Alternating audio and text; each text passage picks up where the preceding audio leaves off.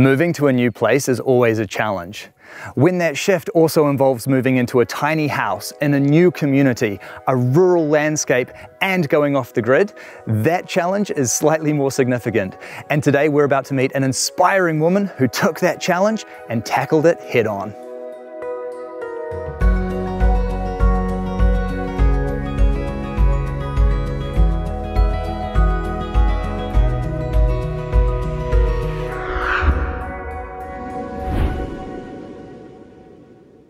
Hi Janelle, how are you? Hi Bryce. It's lovely to meet you, and what a gorgeous spot you've got here. Yeah, it's beautiful and it's full moon tonight, so it feels extra special to have you here. Oh, well, it's lovely to be here. Can you tell me how it is that you came to be living in this beautiful tiny house? Yeah, so I had something change in my personal life when I was living in Cairns, and I felt like a new chapter. So I headed south and did some house sitting in various places and ended up doing a house sit in Byron, and that led me to having a conversation with a tiny home builder there. And then over the course of about 18 months, I went through a bunch of different designs with a couple of different builders and ended up building this one on the sunny coast. And my girlfriend Sarah, who owns the property, invited me to live on her farm. Fantastic. Yeah. And what a gorgeous parking spot it is. I mean, you've got views here that just stretch right the way into the hinterland. Yeah, so that's heading towards Kenilworth Bluff over there. Beautiful. Amazing views. And it's really cool that you get to share the farm with your friend as well. Yeah, so her and her husband and 3 kids live here. And collectively we've got 2 dogs, about 15 chickens, a cat, and we sometimes have cattle and horses coming and going. And it's an evolving biodynamic permaculture themed farm that's just in the beginning stages. And Sarah's in the process of putting in big veggie beds for veggie boxes. And yeah, it's got a big, big vision. That's amazing. And how great as well that you get to live in this nice little micro community. Yeah, it's beautiful. So it's a private road and there's 6 different farms, which has created quite a close community over time. Yeah. And what size is the tiny house here? It's 7.2 long by 2.4 wide, and then there's a 3-metre deck on the south and a 2-metre deck on the east. Great. And can you tell me about the design of the home? Yeah, so I really love living outdoors, and I have lived up north for a long time, and so a deck was really important for me. I had a 4-person sauna initially, which I built the deck around, and I've sadly let that go. So now the deck feels extra spacious. I've got my ice box instead for cold plunges. I love that I have it, and I would also love to be using it more. Yeah, fair enough too. There's always time for it. Yeah. When I got the blinds put in on the deck, it created an additional room, really. Yeah, especially here in Queensland. You have so much fantastic weather and it's so nice and hot, so creating this outdoor living space is essential, isn't it? Yeah, it's magic. Yeah, and it helps having a dog and just having people stay to have this spaciousness. And you've got the breakfast bar here as well? I do. So it's not really being used as a breakfast bar at the moment because I have this stunning view, and I figure, why put stools in and face inside? So it's become a pretty ledge at present.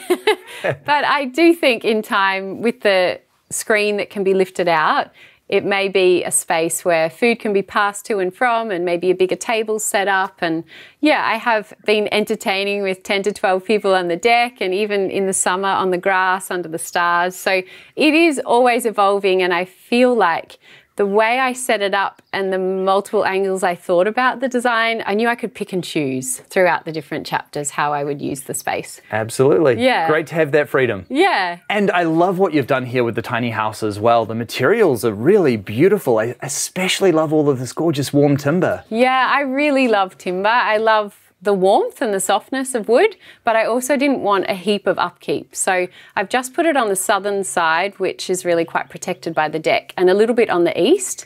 And there's quite a lot of upkeep that's needed on the eastern side just due to weathering. So I kept it pretty simple. And lots of windows here as well, keeping the house beautifully connected to the outdoors. Yeah, that was such a process in the constant evolving design, because I wanted a lot of airflow so that I didn't need aircon or heating. And I also was trying to figure out whether I wanted 2 doors and, you know, visitors staying in a clinic space for my naturopathy. And as all tiny homes are, a constant compromise, I feel. But I'm happy with the amount of light. Yeah. So you work from home as well? Yeah, so I sometimes see clients a lot on Zoom and then a little bit on the deck.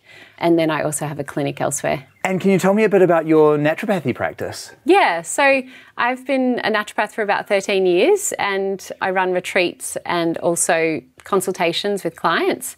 And I just think the tiny home, which is called Seedling, which is an offshoot of my business name, Seeds of Health, I feel like there's this simplicity that a tiny home offers, which can be replicated in the way that I practice, because I really believe in the wisdom of the body and the wisdom of nature and paring everything back so that you're confronted with, I guess, the truth of the situation. I love that philosophy because you're so right. We do not lean into nature and nature's simplicity enough, do we? Not at all. And you're totally off the grid with this home as well, aren't you? I am. So I've got a 10,000 litre water tank and solar. And I, definitely went through a few clunky phases in the beginning, but that's all been sorted now. And I feel even more connected to the ebbs and flows of nature by not being reliant on anything outside of this rectangle. And you've got the outdoor shower here as well. I always love to see those. Yeah, I actually only shower outdoors now. Why wouldn't you? I know. So I have a shower inside, and I think until I got the tin up around the shower, I just felt a bit exposed. But yeah, now I just always want to shower outside. It's very freeing. Oh, you just can't beat an outdoor shower. I know. Well, your home is absolutely gorgeous. I especially love this wonderful outdoor space you've created, but I am very excited to see the inside. Can we check it out? For sure, come on in. Thank you very much. Hey, this is beautiful. I especially love all of the timber in here. It's just such a welcoming space to walk into. Yeah, it adds warmth, doesn't it? I decided to leave all the VJ paneling natural, which was a tricky decision because I did paint it myself and I was umming and ahhing. What do I paint white and what do I leave natural? And I actually love the warmth that's stayed with the natural timber. And the layout in here is gorgeous as well. It's very open and spacious. Yeah, I often find when people visit, they comment on how big it feels inside, despite the second loft. Initially, I had the couch facing the door as I entered because I had a desk on the wall. And I feel since I've moved the couch, it's opened the whole kitchen space up. And it was actually just a paper collecting space. I didn't use it. And now your paper collecting space has moved into the loft. It has, yeah. I am not collecting paper up there as yet. I'm actually really enjoying my new office space in the spare loft. I completely understand because it really is nice to have that separation, and a dedicated space where you can work inside a tiny house is just so important. You've got the futon up there as well? Yeah, I do. I wanted a space for visitors that wasn't in the entrance, so I didn't want them sleeping on the couch with bags and people coming and going. And so I love having an additional space for visitors or even myself. If my folks come and stay, I'll give them the main bed if they're just here for a night and I'll move over to the spare loft. And that was actually a score at the op shop. So I was stoked to find something that was super small that also offered practicality, because when I was looking at a lot of small couches, they were even just too large for the amount of time that I would use it. Yeah. And same with the bookshelf up there. I couldn't find something streamlined enough. So my mum and I just pulled that together with some timber that we found at the reclaim yard. Good job. You've made a nice feature of it. Yeah, it's practical. Yeah, it sure is. And always important to have more storage for books. I agree. And your kitchen. You have got a huge amount of prep space here. Yeah, I do. I really love cooking and I felt like bench space was really important to me. So I tried to separate it somewhat fluidly between the sink and the gas cooktop, and yeah, I'm happy with how it's turned out. And this little space on the end with a stool underneath is, I had the idea of maybe being a little convenient workspace too, but it really just gets used as an extra chopping space.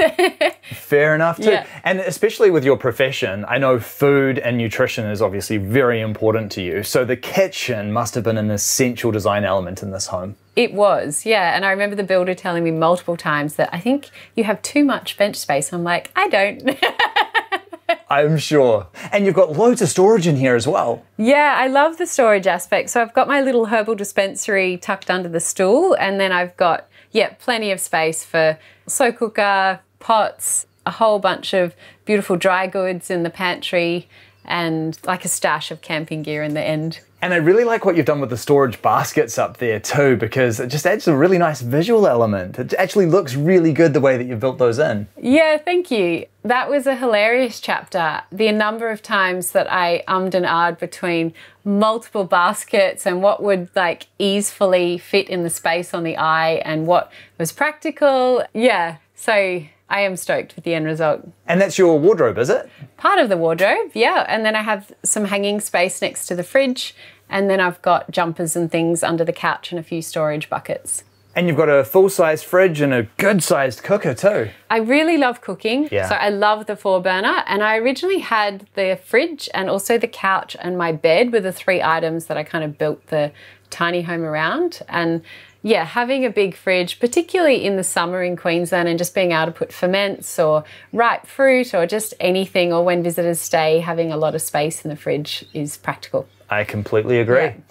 And over here, it's so neat what you've done with the map on the wall. I really love this map. So I feel like I've had limited space where I can put artwork in the tiny, and I love travel. I'm an avid traveler, so I felt like this was a practical kind of visual that I could refer to with my joy of travel, as well as having a little piece of art. Yeah, I love that. Such a nice memento. Yeah. And then your bathroom is down the end there. Can we take a look at that? Yeah, for sure. All right.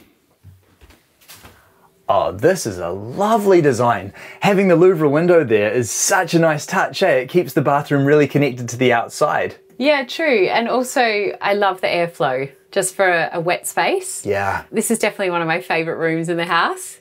I think it's the mirror that I brought from North Queensland that was framed by a friend, and yeah, just the timber features and the coziness and the plants. I just really love this space. Yeah, the hexagon shape's really nice. Yeah, it is. Yeah, I found it under an old farmhouse that I used to live in. Really? And I've just repurposed it and framed it. Lovely. Yeah. And you've got a shub in here. I love seeing these in tiny houses. I've never heard it called that. What do you call it? A shubbin.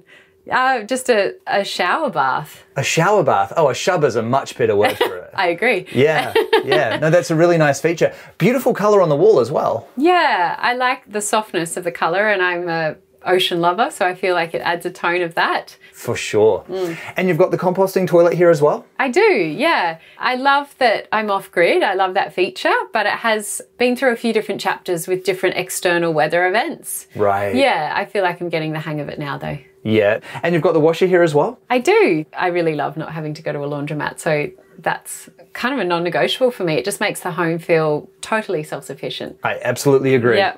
And a nice big vanity space here too? Yeah, it's practical. I guess it became that big because of the washing machine and then the cupboard. It can easily fill, so I just need to stay on top of the putting away of goods. Yeah, all spaces can though, can't they? Yeah, yes, it's a practice. If you build it, the things will come. Yeah. Very true. And upstairs is your sleeping loft. Can we check that out? Yeah, for sure. Let's go. Thank you.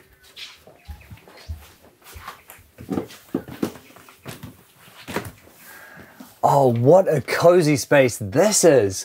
I'm a big fan of the live edge headboard behind the bed. Yeah, I love it. The same friend who framed my hexagonal mirror made the bed frame, and I owned it before I even thought about building a tiny, but I wanted a really low bed. So it was neat that it fitted into a loft space and I didn't have to chop any legs off. And I like that you've kept the loft up here simple and comfortable. Yeah, I really feel like the headboard can get a little bit lost with the VJ paneling, but the timber is what I'm all about. So yeah, I wanted the bed to sort of be the feature. And you've got the skylight up there as well, which is always a nice loft feature. Definitely. The first night I slept in the tiny, I saw a shooting star.